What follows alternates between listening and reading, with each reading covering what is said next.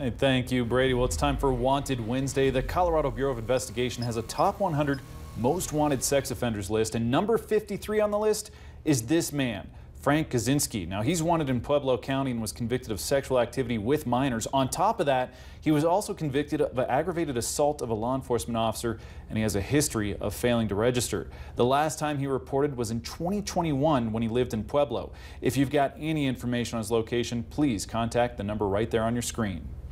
Well, now to a story that you're only going to see on 11 News. We're working to find out more information about a workers' comp case tied to the King Soopers that tested positive for asbestos. A lawyer reached out to us who's representing an employee who she says works at that store. Now, I just reached out to the King Soopers again this morning to see if they have a comment for us.